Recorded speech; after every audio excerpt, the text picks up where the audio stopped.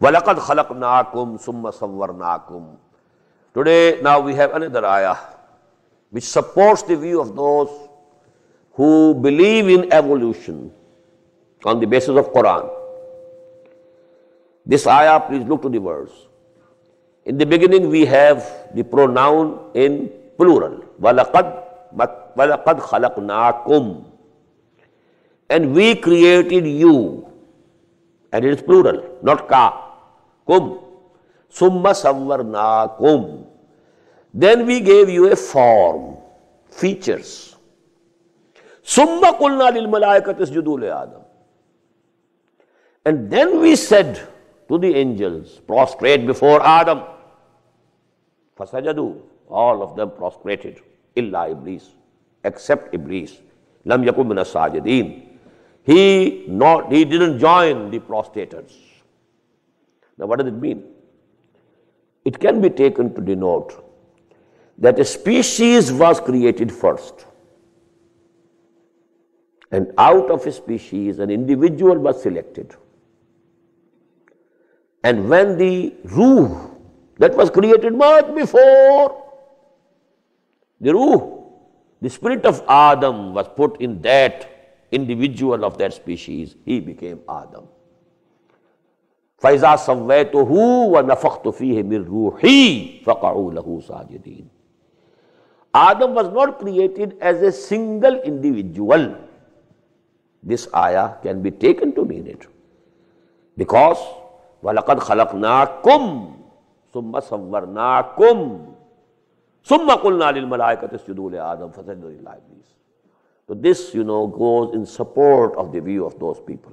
Although it can be interpreted in other ways also. That potentially in the creation of Adam, all the progeny of Adam was also included. That can also be meaning. So it can be interpreted in both ways. But apparently the verse, they grant support to those people who believe in evolution on the basis of the Quran. قَالَ مَا مَنَعَكَ أَلَّا تَسْجُدَ إِذْ أَمَرْتُكَ. Allah said to him, asked Iblis, what prevented you that you didn't prostrate before Adam when I had commanded you to do that? قَالَ أَنَا خَيْرٌ مِّنْهُ. He said, I am better than him. خَلَقْتَنِي مِنْ نَارٍ. You created me from fire. وَخَلَقْتَهُ مِنْ طِينٍ. And you created him from dust, from clay. Nar is a very subtle thing. This dust and clay, very inert thing. Nar is very active. Nar is superior. Now he saw only the animal being of man, which has come out from the clay. He couldn't see the ruh of Allah subhanahu wa ta'ala that was breathed into him, into Adam.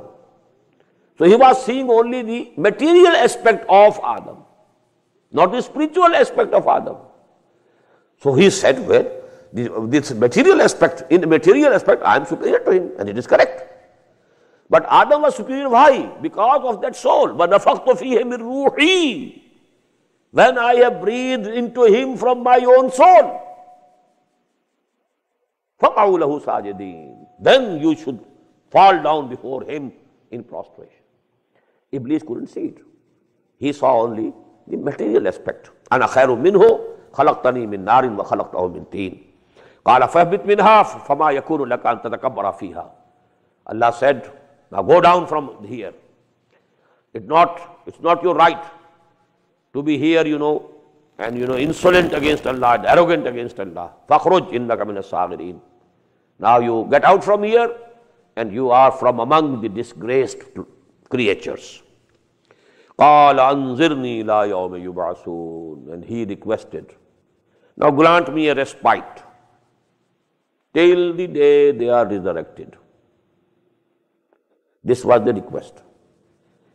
And it was granted by Allah. قَالَ إِنَّكَ مِنَ الْمُنْظَرِينَ. Okay.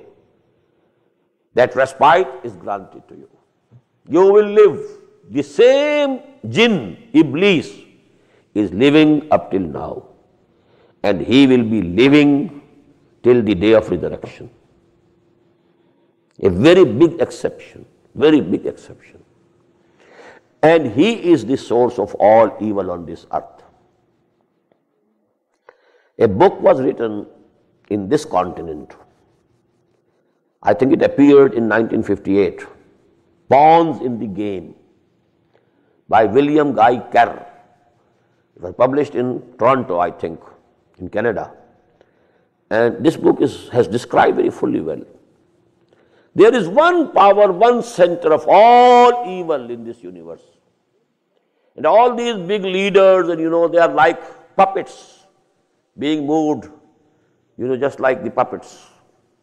All the revolutions that have taken place, and all these big changes that are coming, and all these, big wars that have been fought.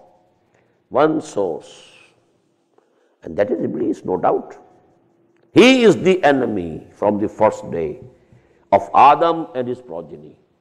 And he is the enemy till the last day of this world. And he has been given this chance and this respite. Okay, you try yourself. You try to take my bondsmen away from the right path. Let us see how many of them, they stick to the right path, despite your temptations and everything. So that is the basis of this struggle between khair and shar, between the good and the evil. Very good couplets from Allama Iqbal. Because this contest, it is now going to be very severe, very soon. It's going to reach its zenith very soon. दुनिया को है फिर मार के रूहो बदन पेश, तहजीब ने फिर अपने दरिंदों को उभारा, अल्लाह को पामर दिए मोमिन पे भरोसा, इब्लीस को यूरोप की मशीनों का सहारा. This conflict is going to intensify. Armageddon, now it's not very far off. Al-Malhamatul Uzma, as the Prophet ﷺ said about it. Anyhow, قال إنك من المنذرين قال فبما أغويتني لأقعدن لهم صراطك المستقيم. He said, O Lord, now that you have sent me astray, you sent me astray, you degraded me, I will sit in ambush for them on thy straight path. I will attack them. ثُمَّ لَآتِيَنَّهُم مِّن بَيْنِ أَيْدِيهِمْ, I will attack them from their front, وَمِنْ خَلْفِهِمْ, from their backs, وَعَنْ أَيْمَانِهِمْ, from their right, وَعَنْ شَمَائِلِهِمْ, from their left. وَلَا تَجِدُ أَكْثَرَهُمْ شَاكِرِينَ, and you will not find most of them grateful to you. I will prove it, I will show it. قَالَ اخْرُجْ مِنْهَا مَذْمُومًا مَدْحُورًا, Allah said, get out from there, disgraced and expelled. لَمَنْ تَبِعَكَ مِنْهُمْ, whosoever from them follows you, لَأَمْلَأَنَّ جَهَنَّمَ مِنْكُمْ أَجْمَعِينَ, I will fill my Jahannam with all of you. With you will go all the progeny of Adam who follow you.